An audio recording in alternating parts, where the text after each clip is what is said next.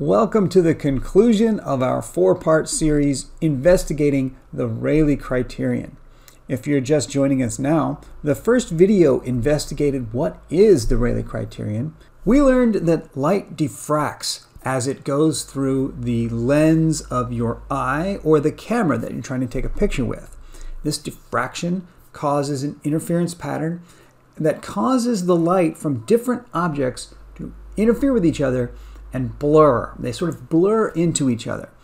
The Rayleigh Criterion itself gives us an angle at which the two different objects are so blurred together that you can't tell them apart. In the second video, we learned what it looks like when you can't resolve an object because its angular size is too small. We learned that the resolution of the camera or the retina in your eye is usually the limiting factor. But if you have a very high resolution sensor in your camera, you can actually run into the Rayleigh Criterion based on the aperture of your lens. In the third video, we reviewed perspective and how the distance of the object causes its angular size to get smaller. And that in turn will feed back into that Rayleigh Criterion and cause the object to become unresolvable. In this fourth and final video, we'll investigate the claim that the Rayleigh Criterion explains why objects in the far distance disappear bottom first. Why do distant islands appear to sink into the ocean? Why do different ships seem to sail over a curve? Could it be due to the limited resolution caused by the Rayleigh Criterion? Throughout the previous videos, we saw that the distance of an object can cause its angular size to shrink, get smaller and smaller as it moves into the distance, and that the diffraction limit causes these things to become blurry no matter how good the resolution of your sensor might be. Beyond a certain limit, the object will become blurry and indistinct to where you can no longer make it out. What it will not do is cause objects to vanish. Objects do not simply vanish, they become unresolvable. And we've seen that unresolvable means they become blurry and indistinct. These objects do not appear to be blocked, not from the top, not from the sides, and certainly not from the bottom. They just become blurry. They blur together with their background. If the background is a blue sky, the object will blur into the blue sky.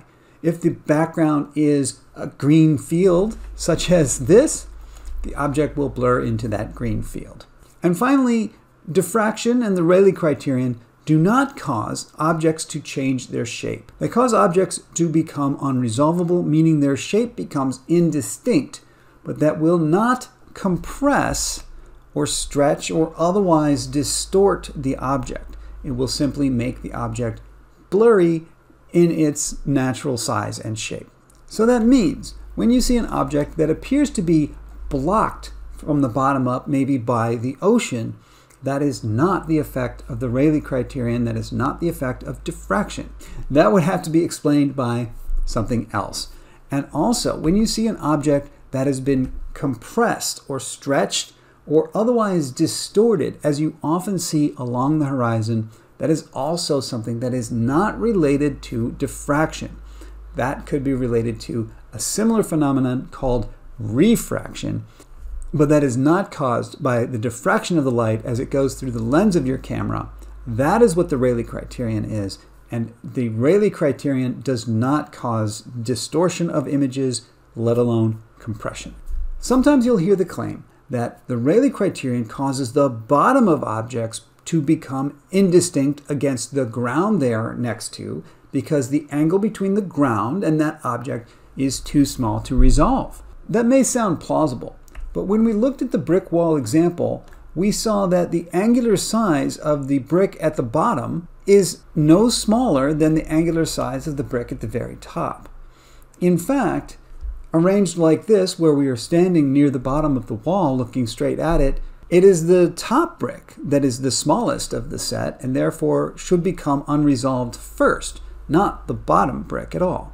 At the distances where these angles are so small as to be near the Rayleigh Criterion, the difference between alpha 1 and alpha 5 is way too small to be relevant to the conversation anymore.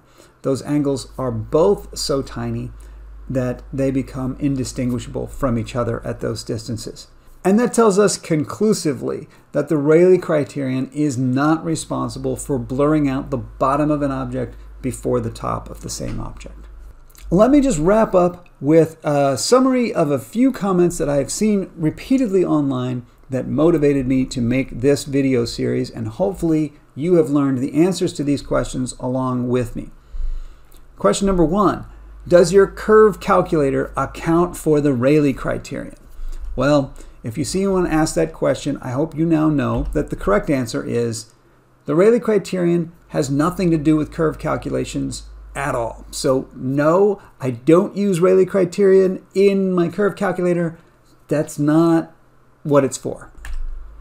Next, I continue to hear this one from time to time, and it always makes me smile. Is this observation explained by the limitations of the human eye? After all, the Rayleigh criterion says that we can't resolve something below a particular angle. Well, what we saw from the equation was that the Rayleigh criterion depends on the size of your lens. So if you have an observation of a distant object that you cannot resolve with your current optical equipment, you can always get a bigger telescope to resolve that. And I really shouldn't have to point this out, but none of the observations that you look at on the internet are being limited by human vision.